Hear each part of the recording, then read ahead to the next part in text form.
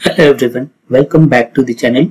Today in this video, we'll be discussing Kubernetes Namespace and Kubernetes Context. We'll learn in which scenario you should be using Kubernetes Namespace and Context. Hi, my name is Rakesh Suryavanshi and you are watching Be a Learner. When you create a Kubernetes resource in your cloud provider, Kubernetes resource by default comes with couple of namespaces. Some of the namespaces are used by the Kubernetes system services to manage the communication between the master node and the worker node.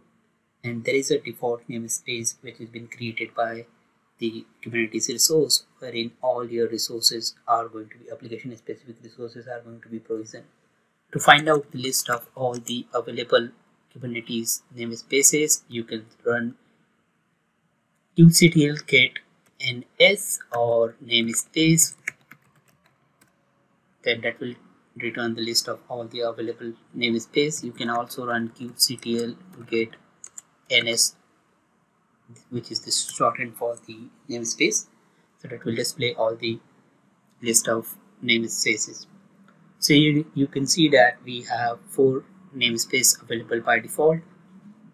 We have kube system, kube public, and node list. Kube system is again the system services namespace, and the default namespace, as I said, it is going to be responsible for holding all your application specific resources which you will be provisioning.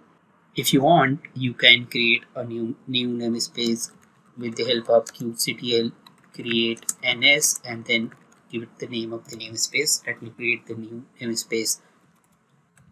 So if I run the namespace command again, you will see that we have a new namespace demo created just 4 seconds ago. So what namespace gives us? It gives the ability to manage our resources in a logical partition. So we can specify at the time of creating the resources, we can specify we would like to create the resources in this particular bucket of namespace, and when by doing that, what you get is you can manage the life cycle of all the resources available within that particular namespace. So let's say, for example, later stage you would like to decommission all the resources created within the demo namespace, then you can run kubectl get or kubectl delete namespace, and then that will delete the namespace from your Kubernetes resource, and it will also delete all the resources created within that particular namespace. So for example, when we used to create a new resource, let's say if we create a new busybox image, for example, I'll call busybox image, and what will happen, it will create the image into a default namespace, because if we do not specify the namespace name in the command line, so that will consider the current namespace, which is the by default the current namespace is the default namespace. So that's where it has created the namespace, the busybox pod in the current namespace. So if I run kubectl get all, that will display the list, the busybox container we have created. So now if I run kubectl describe and then pod busy,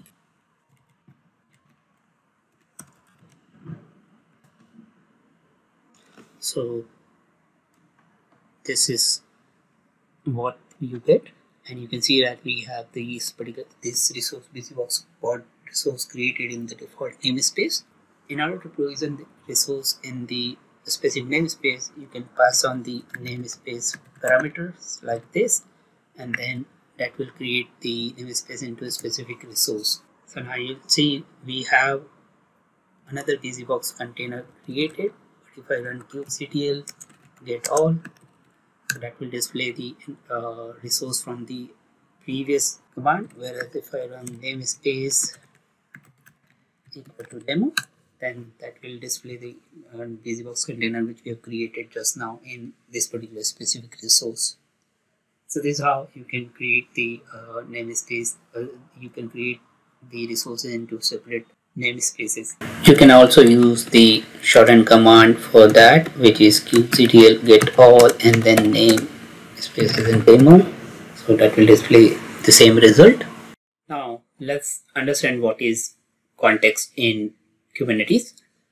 So when you connect to Kubernetes cluster, let's say I have the Azure Kubernetes cluster created in my subscription, and I would like to create a I would like to connect to this Kubernetes cluster. I'll be running az cli command, which is az aks get credential. That will download the credential, set up a context on my local machine, and using that context, I would be running the kubectl command in order to interact with this aks cluster. So for example, when you run this like this, and you specify admin as in, so that you can interact with the admin as admin user, that will create the context on this particular location. You can view the context detail using the kubectl command, which is kubectl config and then view command. So that will help you to display all the available context on this machine. So as you can see, we have the available clusters which I can connect from this machine, and then to connect to those clusters, these are the different contexts I have. So for example, this is the context aks learn, which is using this particular username. Then I have another aks cluster created in my Docker desktop, which I can connect with using this particular context.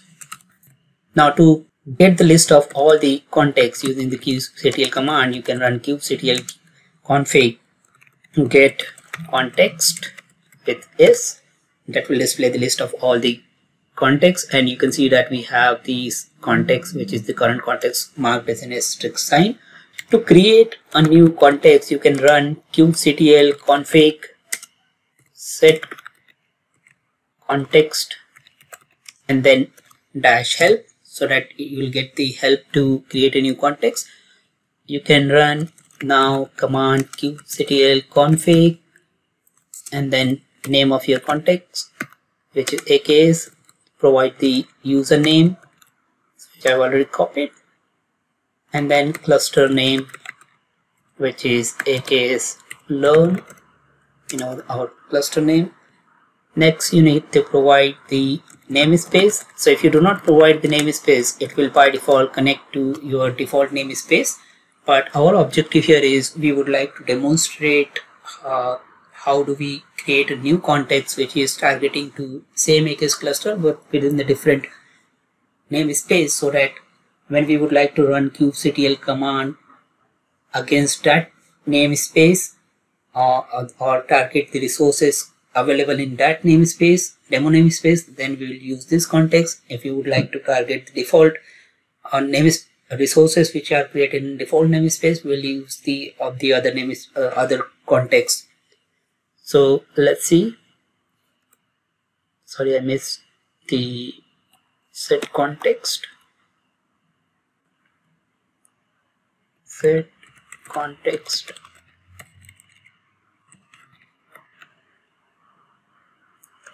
And then the name of the context. So let's see if it creates the context. The context is created. I can verify kubectl config get context. So that will display the list of all the context. Alright. Now let's switch to this particular new context.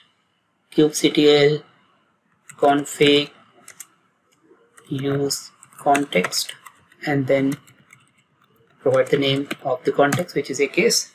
So now we have successfully switched to this context. Now you know that we have the BusyBox container created in the context. So now we run this kubectl get all without providing the namespace in the command line. That will basically connect to the resources available in the aks namespace, demo namespace.